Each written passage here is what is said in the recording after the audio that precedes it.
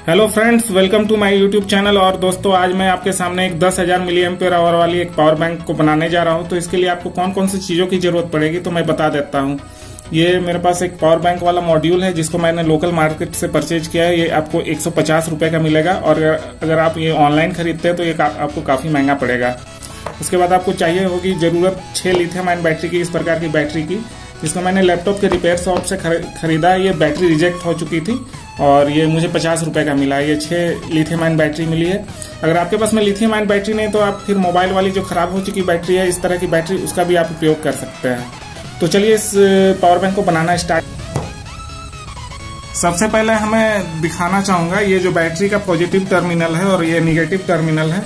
तो बैटरी जो है इसको पैरेलल में हम लोग कनेक्ट कर लेंगे। पॉजिटिव सब आपस में जोड़ देना है और निगेटिव। चलिए इसे मैं सोल्डर कर लेता हूँ बारी बारी से।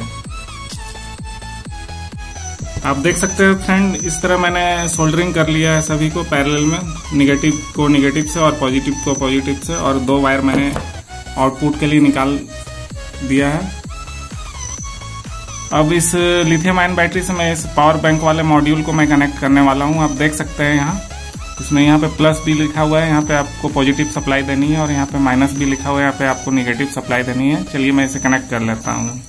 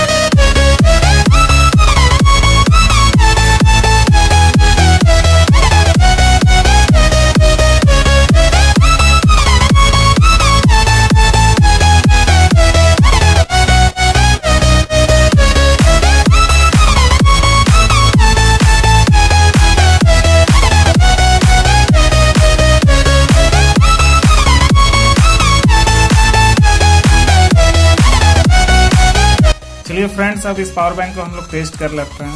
ये मेरे पास एक डाटा केबल है और मैं इससे मोबाइल चार्ज करने वाला हूँ।